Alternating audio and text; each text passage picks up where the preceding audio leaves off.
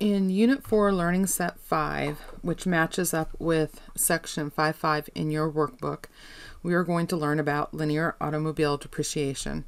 And the objective for this unit is to write, interpret, and graph a straight line depreciation equation.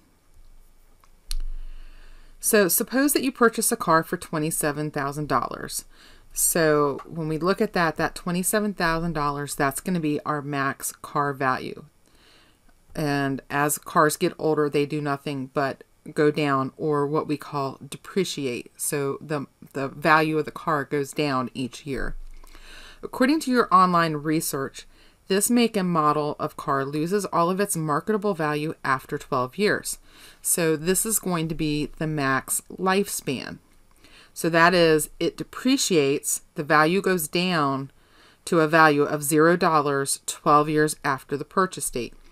If this car depreciates in a straight line form,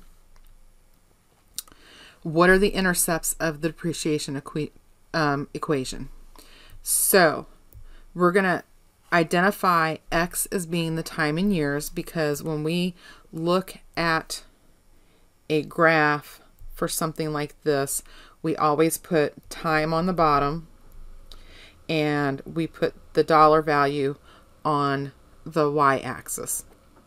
So from there, we have to figure out our line is going to lose value, so it is going down.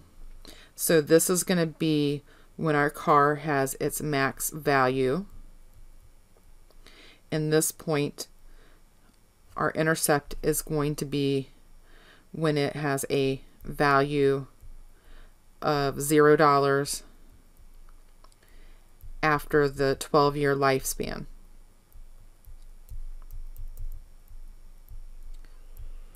Okay, so that means those two amounts identify our intercepts on our graph.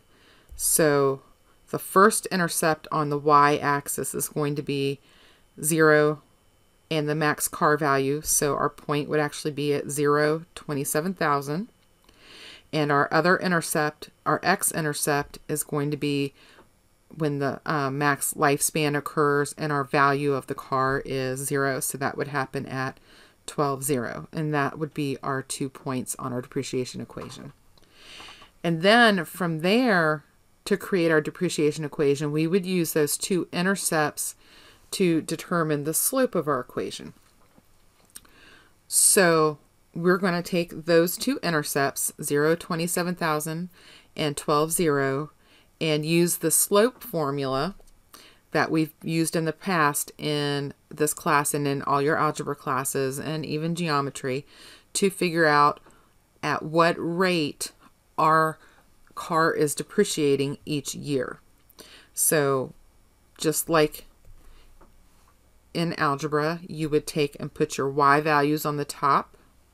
So it would be 0 minus 27,000. And then you're going to put your x values on the bottom.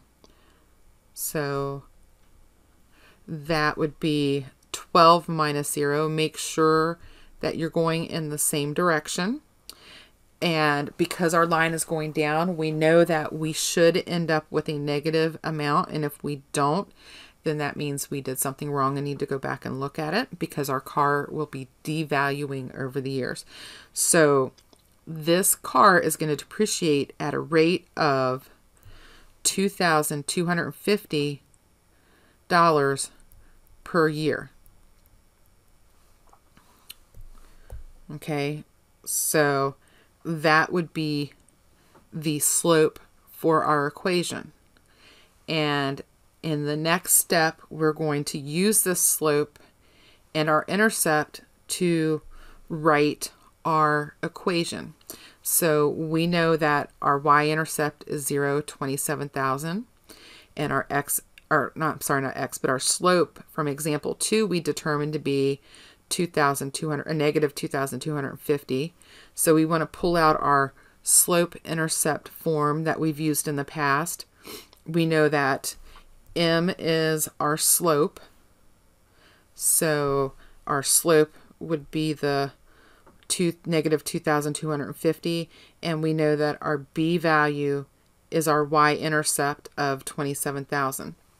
So our final equation would be y equals negative 2,250x plus 27,000. That would be our straight line depreciation equation. And then to graph it, I would actually use, since we know both intercepts, and we know that the other intercept is 12, 0. We know that from the previous example. All we have to do is graph both points at the 27,000 and the 12,000, and that would, and then connect them, and that will be our depreciation line.